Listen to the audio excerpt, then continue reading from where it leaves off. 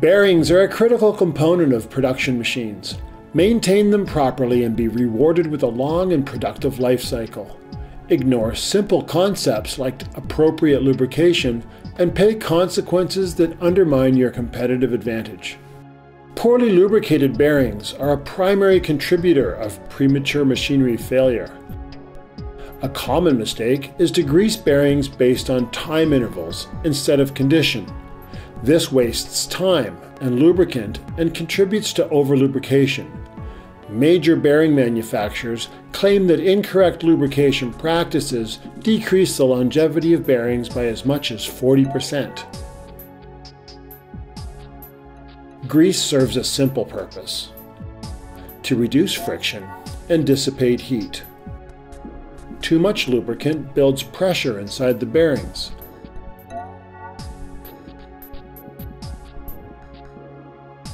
Too little creates excessive friction and heat.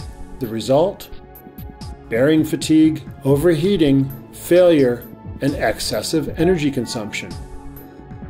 Companies looking to optimize lubrication practices have adopted a conditional approach.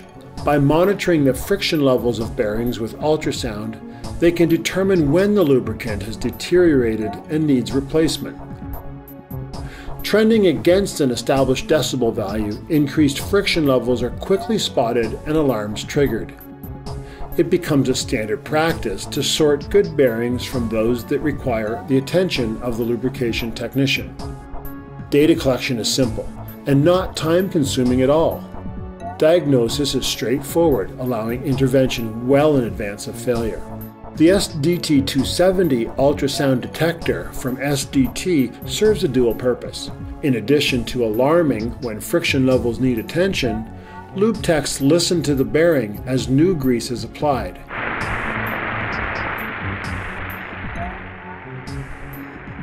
Using the SDT270's digital decibel metering as a guide, only enough grease is applied to return the bearing's friction level to normal. One stroke of grease more, and the damage of over-greasing enters the equation. Another common mistake everyone makes. There are 3 rules to follow for optimizing bearing lubrication.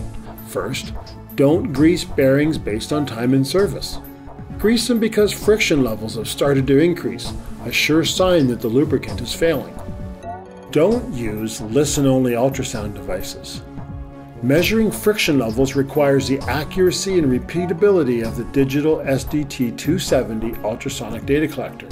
Whether predicting greasing intervals or actually applying new lubricant depend on the precision of SDT's digital decibel display to avoid over and under lubrication. Are you new to the concept of ultrasound-assisted lubrication? Fear not. Getting started is easy. Visit our website or call today to speak with an ultrasound service agent.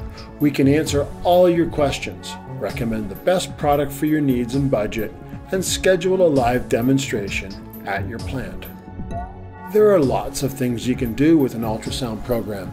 Acoustic bearing lubrication monitoring in real time is just the beginning. Our promise to you is that no matter what your ultrasound goals may be, SDT will be right there beside you each and every step of your journey. So what are you waiting for? Let's hear more together today.